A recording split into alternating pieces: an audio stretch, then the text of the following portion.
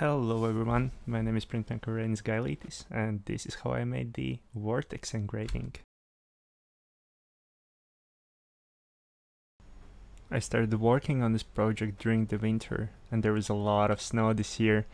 It will come into play a little bit later in the video. The idea for this print partially came from my wife, who suggested that I should engrave a flower, as all my latest engravings have been more or less space related. For me, every project usually contains two ideas. Firstly, the visual idea, depicting the chrysanthemum and the cyclone, examining the common vortex pattern between both.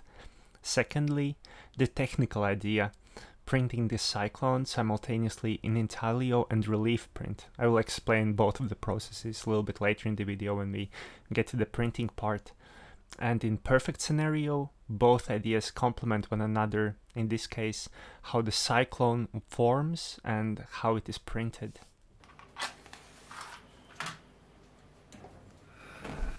Now to the preparation of the plate. As the copper plate is quite smooth, you cannot properly draw on it with traditional media like pencil, charcoal, etc. Nowadays marker might be used, or a laser printed image could be transferred onto the plate with solvent.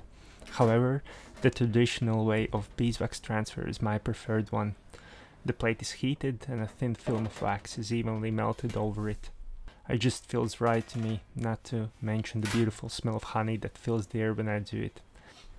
Afterwards, the plate is left to cool. The cold press bed works perfectly for it. I love sitting down and watching how the wax crystallizes. There is just something mesmerizing about it. Now that the wax has dried, we can transfer the sketch onto the plate. The pencil sketch is laid flat, face down. With the help of a burnisher or a spoon, the backside of the paper is rubbed.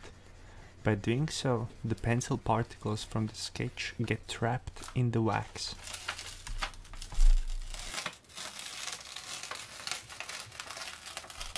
Now we can start the engraving process. Well, not quite. The trapped graphite particles in the wax have not left a permanent mark on the plate. It can smudge, it can rub off, plus the wax would make it difficult to see what we have engraved, so all the lines have to be retraced with a dry point or scribe. This would leave permanent scratch marks in the plate. Now that every line has been retraced, the wax can be washed off.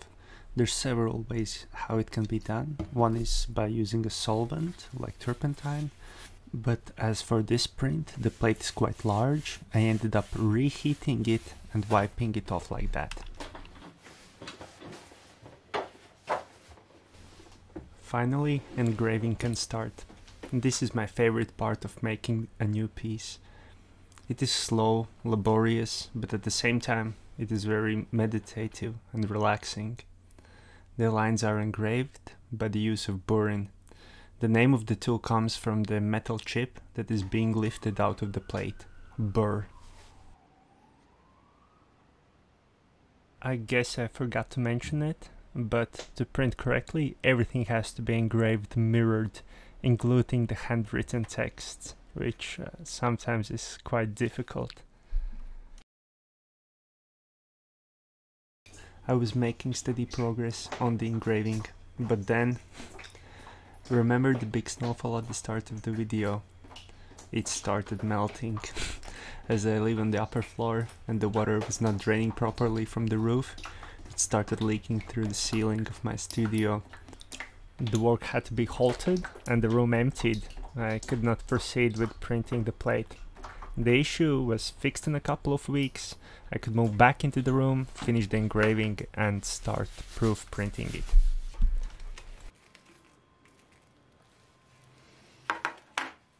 Copperplate engraving is 17th century intaglio printing technique. That means that the ink is rubbed within the engraved lines and the lowest areas of the plate are printed. Of course, the surface of the plate has to be wiped clean first, so that ink remains only in the lines. I prefer using newspaper for it, but a tarlatan or cheesecloth might be used. Now to the tricky bit. I mentioned at the start of the video that the technical idea is to combine intaglio print with the relief print. In previous works I have printed them on separate plates and then combined them. More on that you can see in the Starship engraving video. However, in this case it is printed from the same plate. To achieve this first, I had to clean the lines of any remaining ink. In this area I already tried not to rub it in. But as you can see, there's some ink that has gotten in. I also should explain what is relief print. You can think of it as the opposite of intaglio print. Instead of lines being black, they are white and the ink is rolled on top of the plate. The highest areas of the plate are printed. The transparent plastic sheet cut into the necessary shape is secured to the plate. This is needed so that ink would be rolled only in this select area.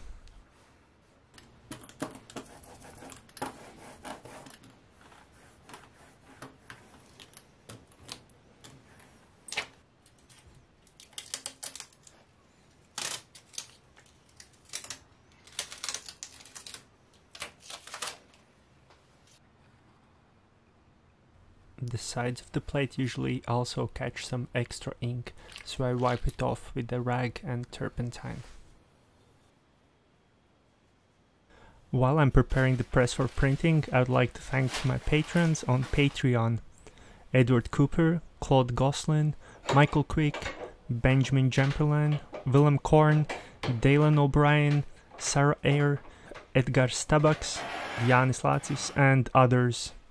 If you would like to support me, follow the process, receive the original prints, consider becoming a patron, link in the description. If you like this video, give it a like and subscribe to the channel. I would greatly appreciate it. Thank you. So finally, we're almost ready to pull a proof. Intaglio prints are printed on a thick cotton paper.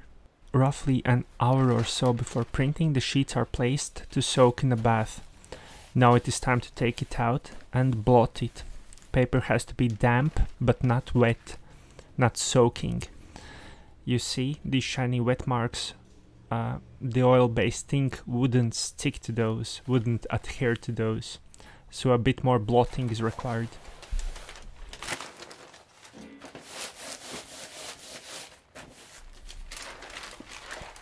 Newspaper is actually excellent for this. It absorbs water very well and does not have any fluffs or little pieces that could stick to the intaglio paper.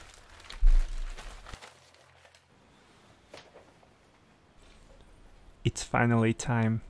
If you're curious, it takes around an hour to print a single piece.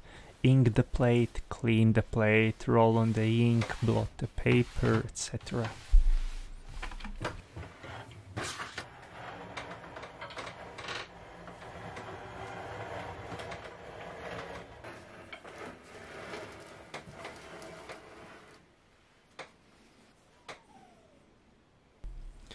I'm thinking of maybe recording an uncut process of printing a single piece. Let me know in the comments if that's something you'd like to see.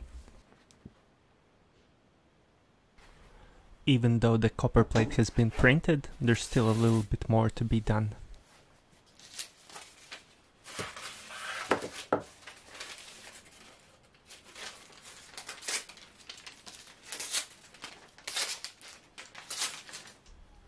As the paper is humid, it would bend and curl as it dries. So to prevent that, the paper is stretched to the board like a watercolor painting. As it dries, the paper shrinks and tensions, resulting in an evenly smooth sheet.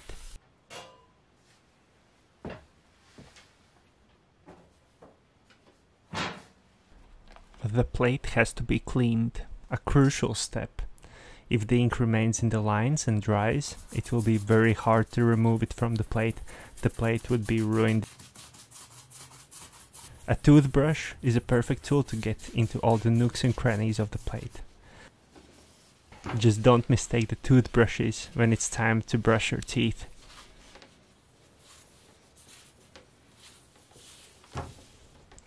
And this is it. We have successfully printed a proof print. But what is a proof print, you might ask? Proof prints are stages of engraving. They are prints to evaluate how the engraving has developed, whether there are any changes, mistakes, whether something needs to be fixed, etc. Proof prints are not part of the final edition. I examine the proof, see whether there's something, maybe a line that is missing, a spelling mistake, an area that needs to be darker, and of course there's always something. And back to engraving we go, and engraving and printing and engraving and printing and so on and so on and on and on. Sometimes there might be as many as 30 proof prints till I get to the final result. But once I finally reach that stage when I can look at the proof print and nothing seems too terribly wrong, I can gladly call it finished. I hope you have enjoyed the video. Here is the final print. Also, big thanks go to Christopher Hochman, a meteorology student who was the scientific advisor for this project. If you would like to learn more about the project, please see the information in the video description. Thank you for watching.